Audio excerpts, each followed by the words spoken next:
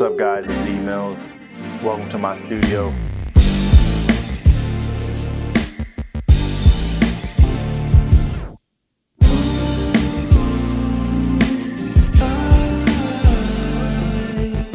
A lot of the drum stuff I'll use these V drums for instance, and I'll run a project called Superior Drummer. And they probably got like some of the realest drum sounds for not being a real drum set. I would say a lot of it is this kit over here that's in the corner, which is like my 60s Slingerland. It captured like the old school thing, but it captured a lot of more newer things too. And then that snare is like I think a 69 or a 70 Ludwig Superphonic.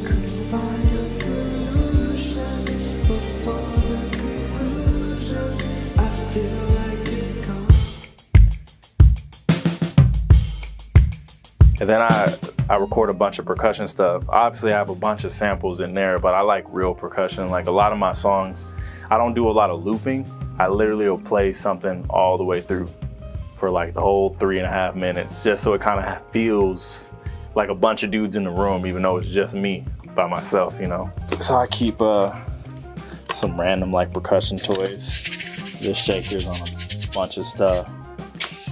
This tambourine almost gets on like every single song I make. What else is in here? Another little tambourine, sleigh bells, another shaker. This bottle right here, this was some of the best water I ever drank. And then I was like, it's such good water.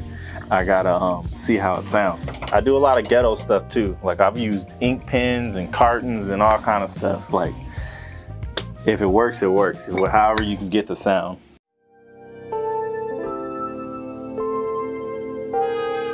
Let's talk about keyboards, yeah? 1, 2, 3, 4, 5.5. So this is a Rhodes, it's a Mark II Rhodes, I believe, from 1981. And what's special about this Rhodes is it was given to me by my mentor, Dr. Gail Serdan, a lady who taught me how to play piano. And then the Moog up here, little fatty. Most of the like crazy key bass sounds you hear and a lot of the synth leads come from this guy. This is the Roland Juno 106. This one's from the 80s. This one's actually one of the ones from Japan, so I have like the whole Japanese power supply. And a lot of the synths, especially when you listen to the beginning of my album, like the first few songs, it's really heavy on this synth right here.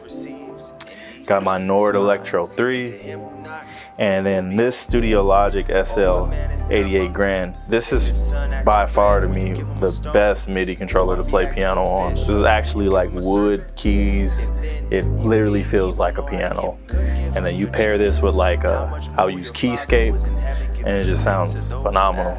So if I'm sitting here going through sounds, I'll have this little Arturia up here, so I can literally just not have to run to that MIDI controller to find stuff. I can sit up here and be creative and engineer at the same time.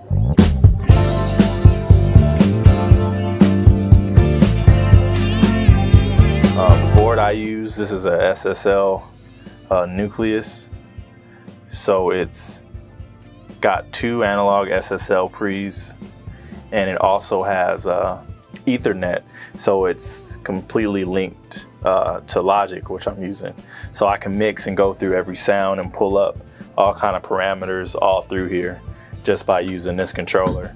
And the one thing I really love about controllers more than actually touching faders is that the jog wheel lets me get through a song really easily, and just being able to zoom really quickly in and out, it just like speeds up my workflow.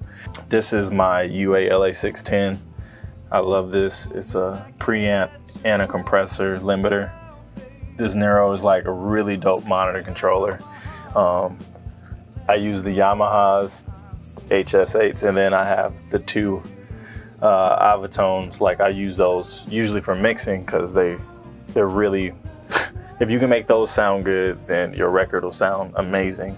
So yeah, I could switch through all my different monitors here if I want to use the little speakers, the big speakers. I have a sub under my desk. Shout out to QSC. It also has a talkback, so when I'm recording people in here, if they're all mic'd up or if they're out of the room or whatever, I could easily talk to them wherever I'm at. I don't have to have a separate mic for that.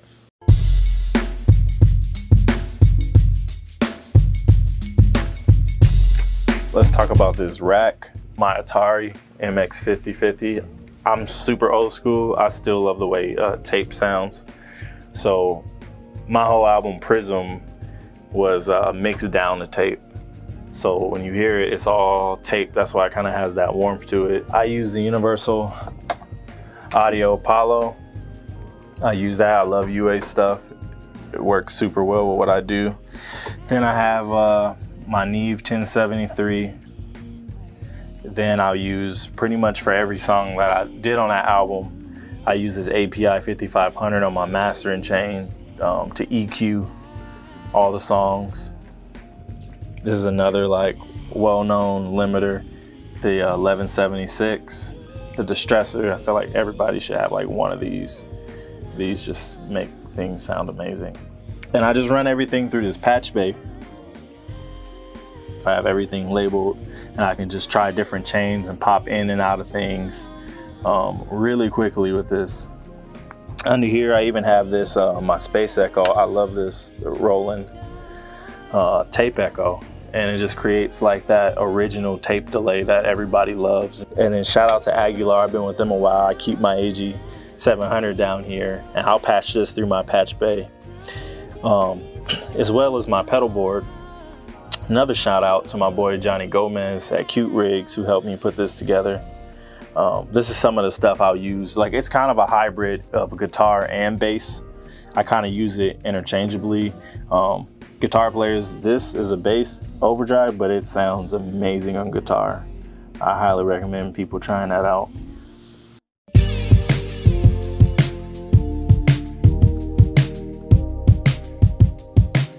Got a telly back here. I feel like everybody could use a telly because I think I got all the guitars that do the things. Like, you know, I got the Strat.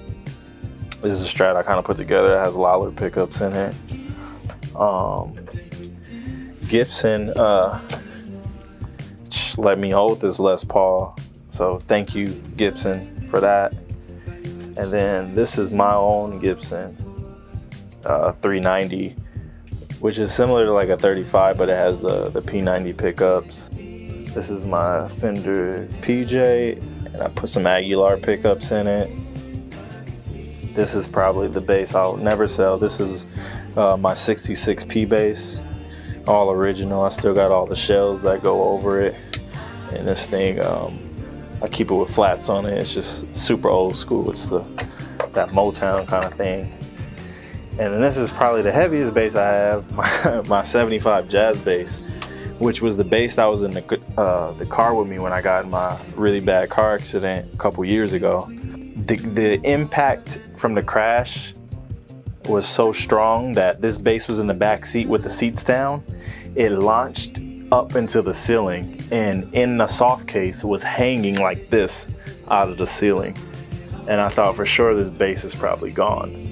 And we pulled it out and the tuner was loose and it had a little nick right here and that was it, and it works fine. I guess they don't build them like they used to. Back in the day they were built to last forever. So this shout out to Ortega, they gave me this super beautiful classical.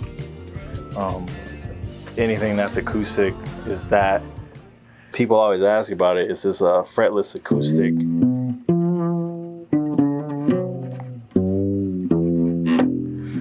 But it sounds cool and I use it every now and again, but there's not enough stuff to use it on. And then this is my custom F bass that they made me. And the last two songs on the album have this bass.